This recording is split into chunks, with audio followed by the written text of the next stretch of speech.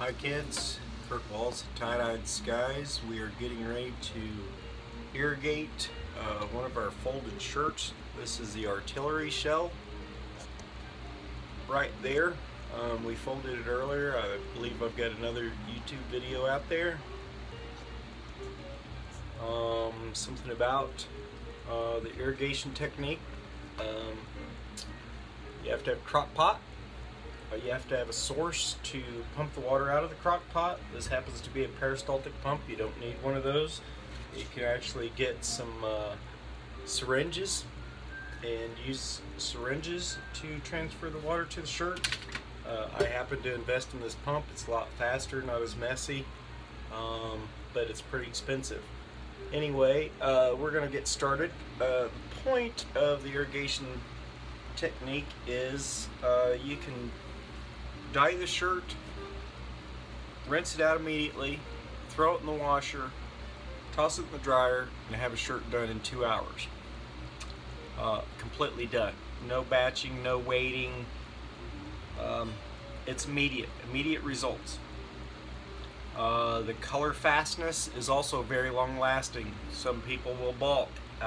Let them balk. I'll promise you, using this technique, you'll have long-lasting colored tie-dyed t-shirts. The mixture in the crock pot is a ½ cup of soda ash to 1 gallon of tap water. I did not pre-soak this shirt in soda ash beforehand. I just got it wet to make it easier to fold. This is still damp. Anyway, the crock pot, 140 degrees or so, as close to as you can get it. The pump is the peristaltic pump. It's meant to pump water through it without actually having water go through the machine, through the equipment, damaging seals and that type of thing.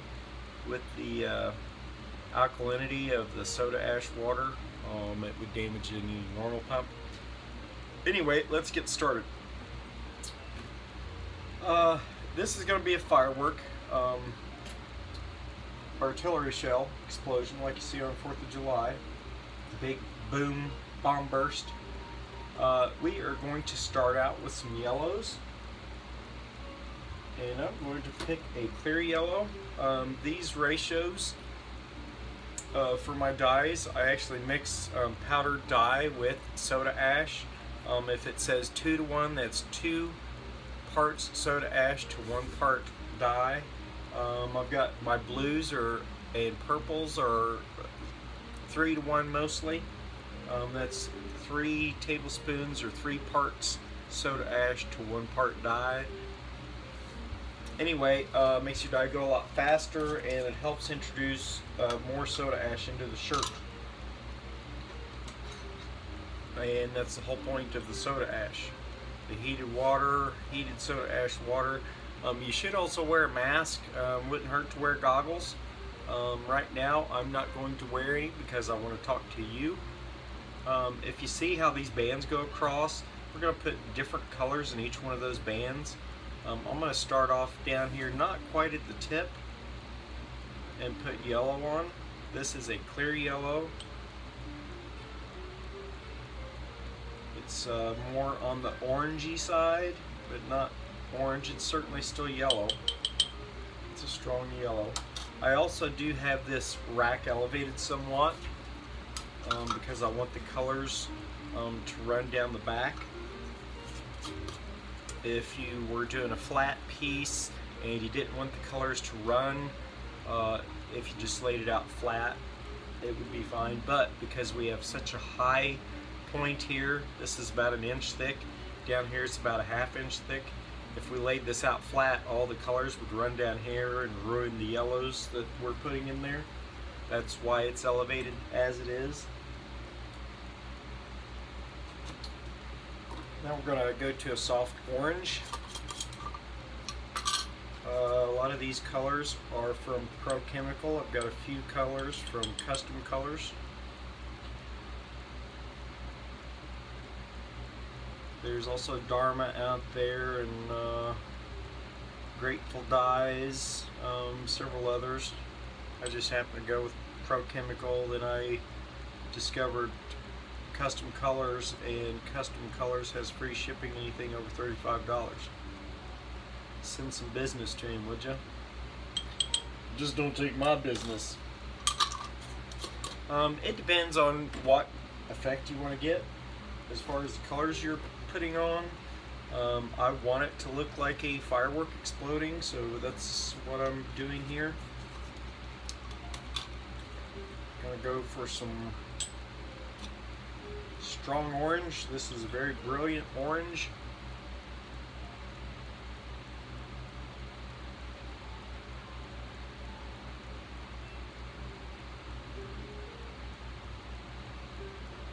The reason you should wear a soda mask because it's a respiratory, bother your respiratory. It's not like carcinogenic or anything. I'm going to set my colors up here that you can see. I like to see what I've used. Sometimes I'll do a shirt with 28 colors. It's a whole lot of color. Now we're going to switch to a red.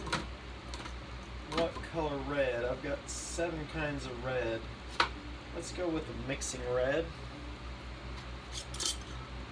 Kind of more on the purpley side of the red, but still definitely red.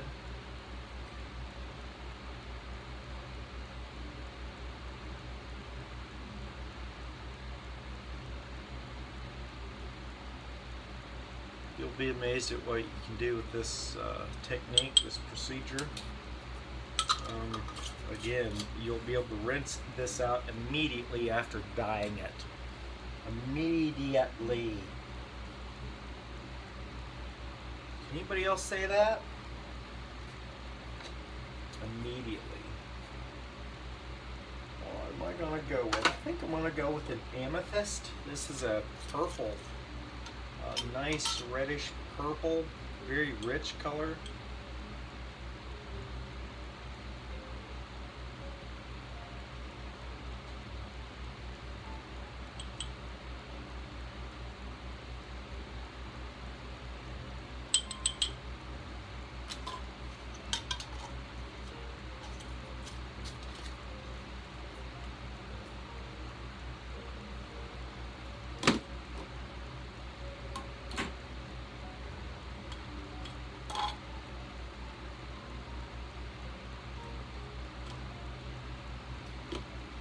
What do you think? Should we move to a medium purple or a deep purple? Let's go for the lilac. It's a purple, grapple color.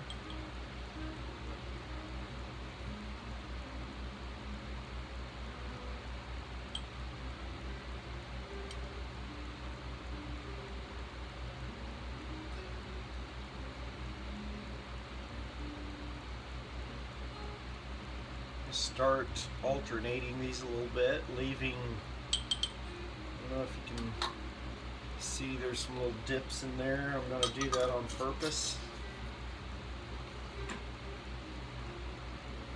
I'm going to skip to the intentional violet.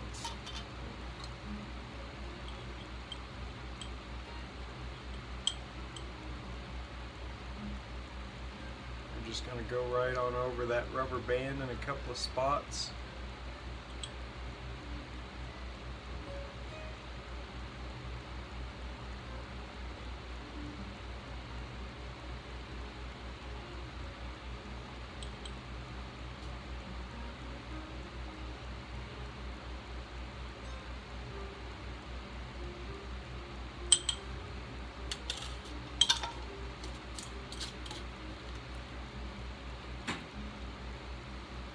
We're going to go right to blue violet.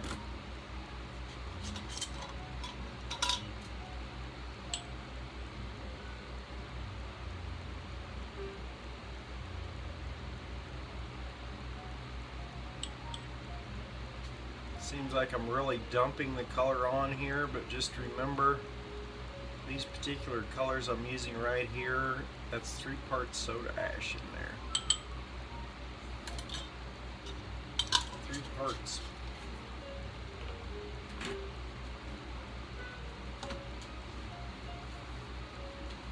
We're going to go to a deep navy now. This is almost blackish blue.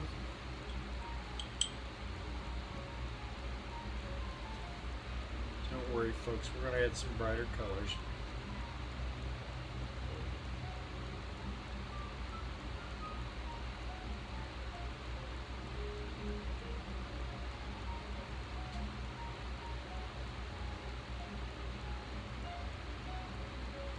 Raise my chair up, I can hardly see over that raised up piece.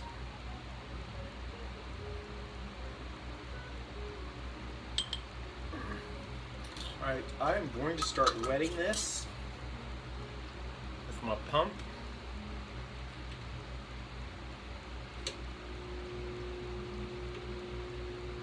You see the water coming out of there? See that dripping?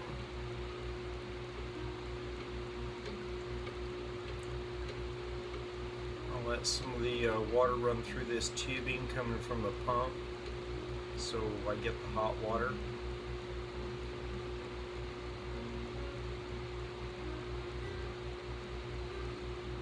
I'm going to start down here on the yellow because I'm okay with it flowing down the underside of the shirt as we get it wet.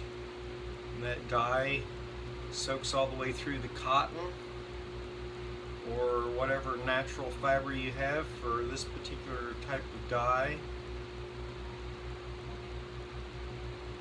This is fiber reactive cotton, or fiber reactive dye, cotton fiber.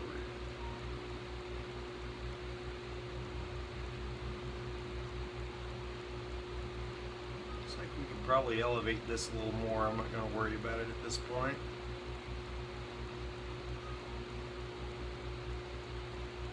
Hope everybody's having a good day out there. Had a good day. Going to have a good day. Depends on what time of day you're watching this. Night.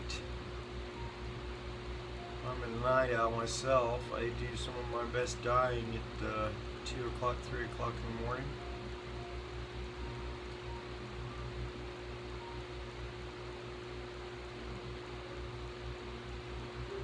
I've got a little tool here that I like to show everybody. This is a blackhead remover, but I like it to pry open these folds and get that dye on down in there. Because I have it elevated unevenly, got to be careful so it doesn't end up in my lap.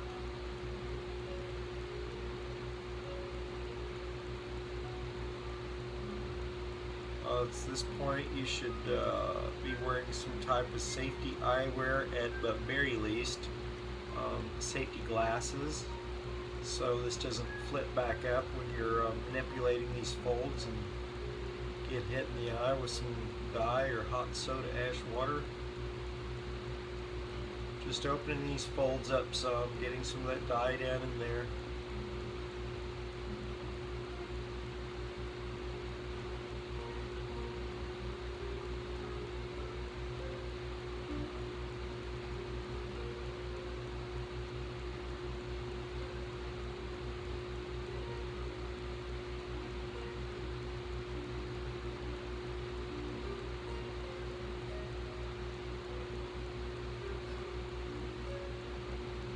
This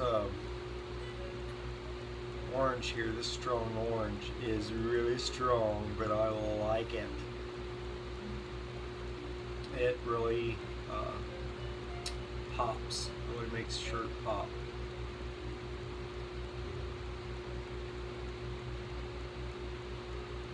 I'll work my way into this red now. This mixing red that's a little on the purpley side. Finished red color. It goes into that amethyst.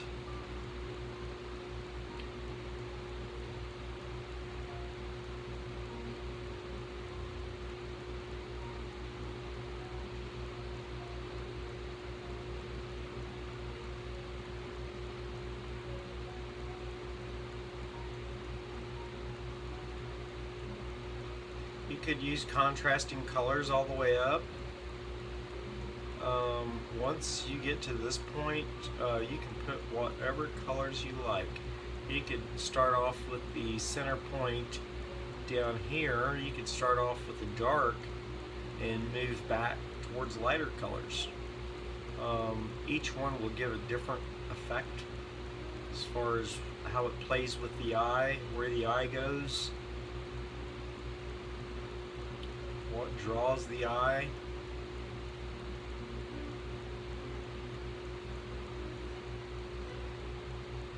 Now where these rubber bands are, the folds right there are a little tighter. If you're using sinew, it will be even tighter than that. I don't like these too tight, so I can pry the folds open. However, sometimes you want the effect of leaving some of that white space in there, perhaps. I do once in a while. I'm just pulling back on these folds enough that it's letting some of that dye get on down into that rubber banded area. And when we flip this over and do the other side, we'll add a little bit more color to the other side when we finish this side. But right before we take it to the sink to rinse it out, there's another little special trick I like to do. And I'll show you that as long as my video holds up. 16 minutes. We're gonna have to make this a three-parter, which should be fine because there's the folding part that I could name part 1. I'm not there yet. I haven't uploaded it yet. I just folded it.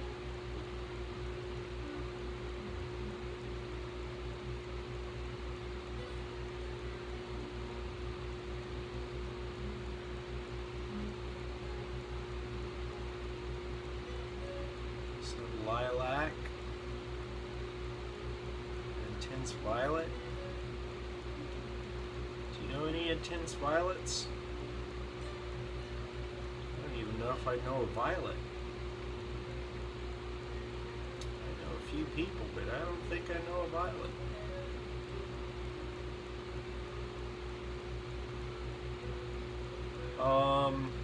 Speaking of peristaltic pumps, the pump I'm using,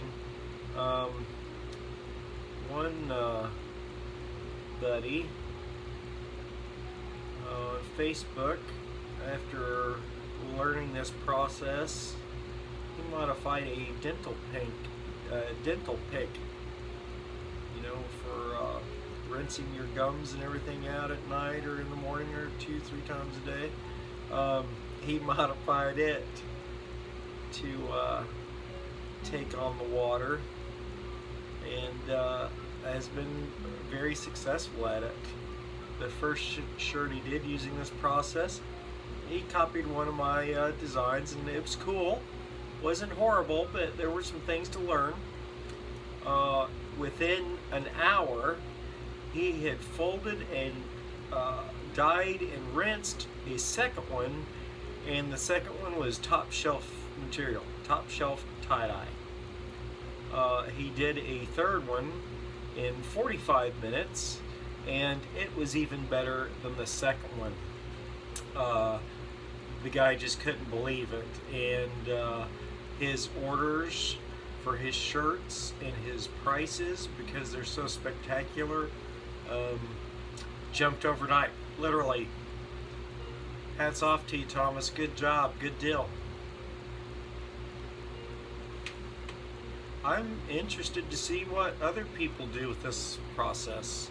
I've not tried, I personally have not tried to do a tapestry of any kind, but certainly not a tapestry using this method. I'd like to see somebody do one, get back to me. The tapestries have a lot tighter folds. I'll turn the water up on this a little bit Speed this process up some.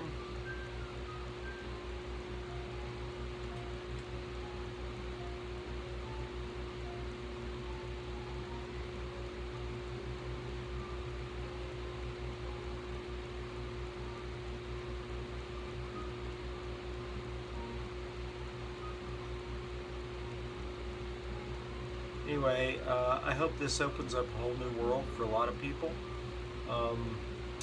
Even people who've hardly ever tie-dyed. As I mentioned before, I've only been doing it for a very short time. A little over 16 months. This was developed last May. Early May, and we've been going with this process ever since. Thought about keeping it a secret just for competitor reasons, but the more I thought about it, I'm like, I can't hold on to this information. I've got to share it.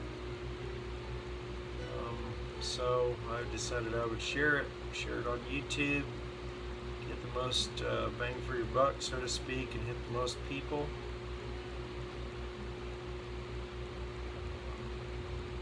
Anyhow, it's been quite the fun and rewarding. I was a pencil artist for a lot of years, and I was never rewarded the same way I am with these tie-dyes.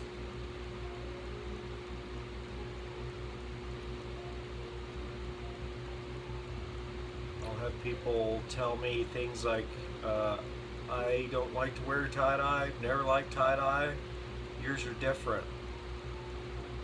I've had people from all races, all backgrounds, all education levels. It's been pretty crazy, pretty incredible. The good thing is we're just having fun. Some kid gets inspired out there. Some kid comes up with something and just blows us all away. Some young kid. I don't care. It could be a 90-year-old. I don't care. Or just seeing somebody take this in a whole different direction.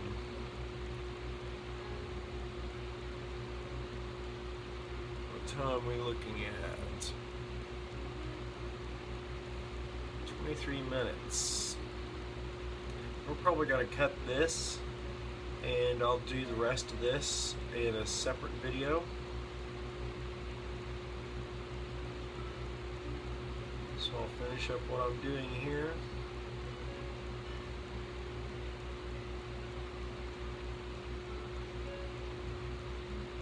Crank this water up some more.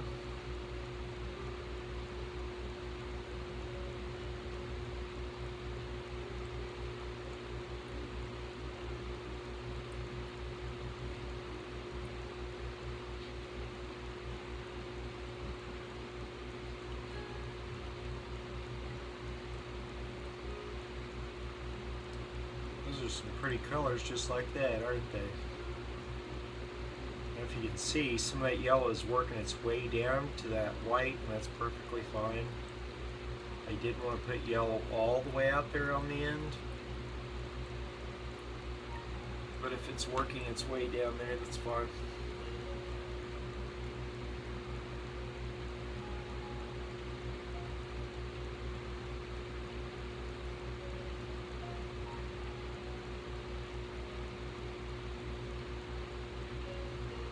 Okay, I think we've wetted this out about enough.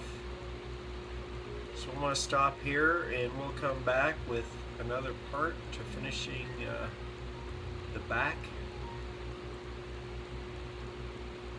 Back is in this side, not the flip side. Alright, well, we're going to stop the video here, and we'll be back in a little bit. Alright, see you folks.